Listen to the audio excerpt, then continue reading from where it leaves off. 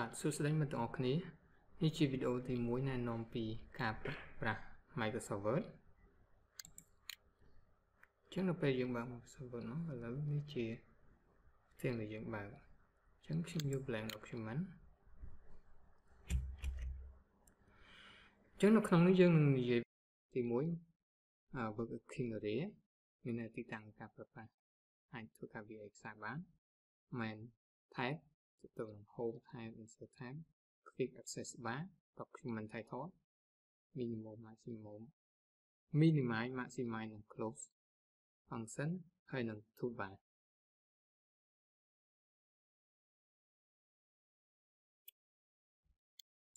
អូខេឥឡូវយើងធ្វើការនិយាយពីផ្នែកមួយ working area អញ្ចឹង working area នេះគឺសំដៅទៅលើផ្ទៃក្រដាសឬក៏កន្លែងដែលយើងអាចធ្វើការវាបញ្ចូលឬក៏យើងអាចដាក់រូបភាពបានអញ្ចឹងវាជាផ្ទៃក្រដាសរបស់យើងដែលយើងអាចធ្វើការវាបញ្ចូលបាននៅក្នុងនោះ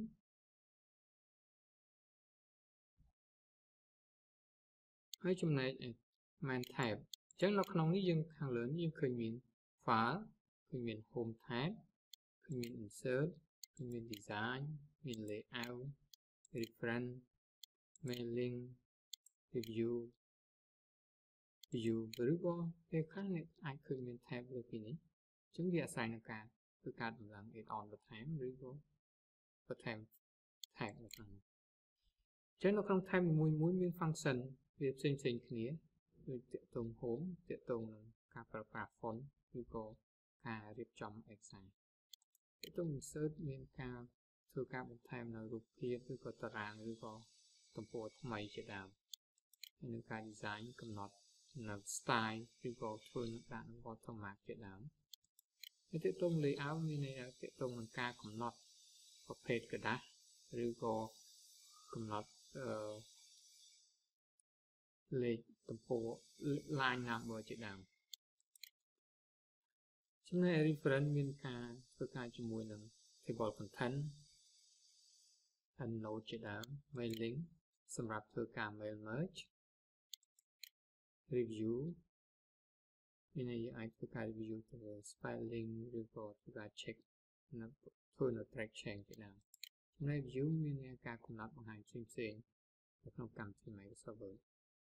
អញ្ចឹងវីដេអូបន្ទាប់ទៀតនឹងនិយាយពី function មួយទាំងអស់ហ្នឹងចំណែក quick access toolbar អញ្ចឹងខាងលើនេះអ្នកឃើញមានខាងលើនេះជា quick access toolbar ហើយក៏អ្នកអាចធ្វើការបន្ថែមវាបានដោយគ្រាន់តែ click នៅទីនេះយើងអាចបន្ថែម new មានន័យយើងបន្ថែម function ហ្នឹងឬក៏យើងបន្ថែម open យើងអាចជ្រើសរើសនៅ quick print ឬក៏ spelling and grammar យើងអាចធ្វើការ check វាបានបើសិនបើអ្នកចង់ដកវាចេញវិញគឺអាចធ្វើការដកវាចេញ spelling grammar ដកអញ្ចឹង quick access toolbar នេះផ្ដល់នូវភាពងាយស្រួលលឿនយើងមិនចាំបាច់ចូលទៅតាម function មួយឬក៏ចូលទៅកាន់ file ឬក៏ចូលទៅកាន់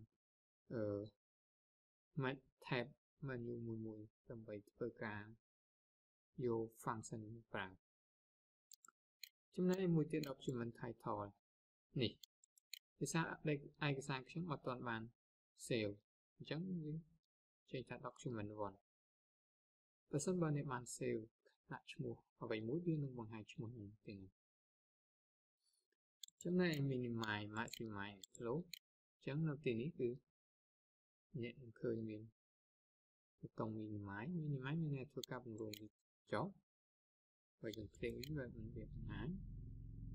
maximize មានន័យធ្វើវាឲ្យពេញ screen ឬក៏ឲ្យវា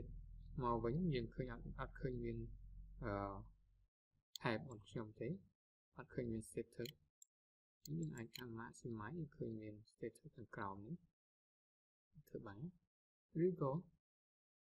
close មានន័យថាបិទកម្មវិធី Word មួយនឹងចោល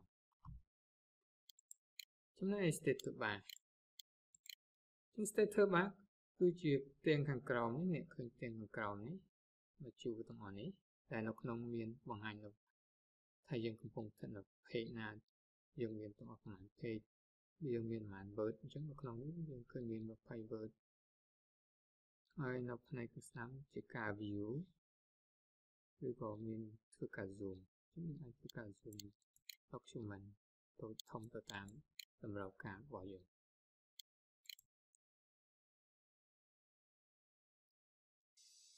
បាទសូមអរគុណចំពោះការមើលវីដេអូមួយនេះហើយប្រសិនបើអ្នក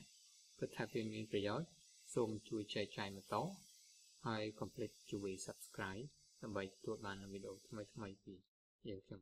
សូមអរគុណ